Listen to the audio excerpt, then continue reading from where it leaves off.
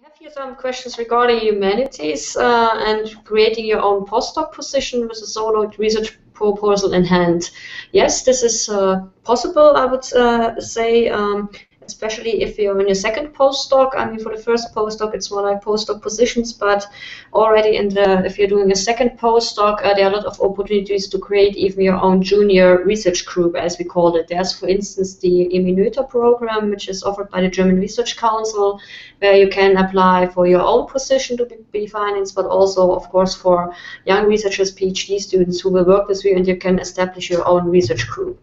And this is open to all disciplines, not just in the field of STEM or on natural sciences. This field, like this special program, for instance, is open to the fields of humanities. It should be research done in the field of basic research, as I said.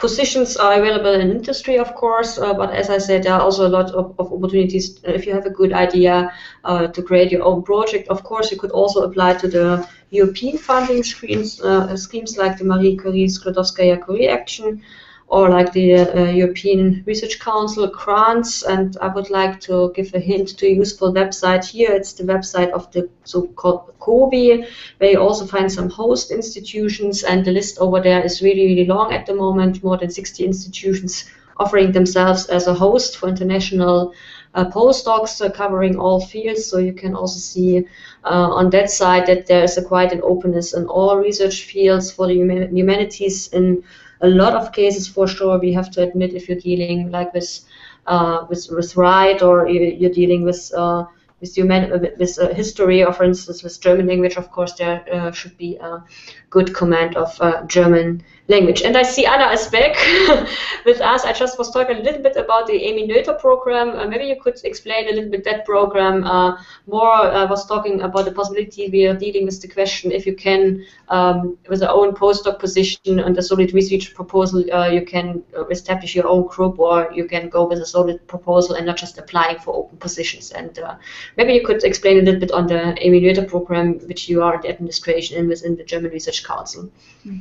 Okay, yeah, sure. I don't know what you talked about before, but so I just start explaining. The Eminöter program is for postdocs with a really outstanding record, for really high-qualitative postdocs. And what you can do there is you can apply for funding for 5 years for a junior research group. So you would be the junior research group leader, and so you would be the PI of the group, and have, of course, PhD students to supervise.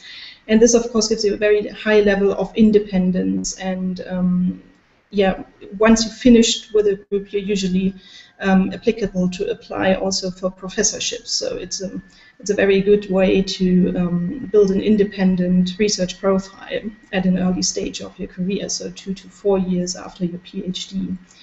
And what you would need to do to have this Eminöter program research group would be first to find a host institution in Germany. So this is mainly the point here.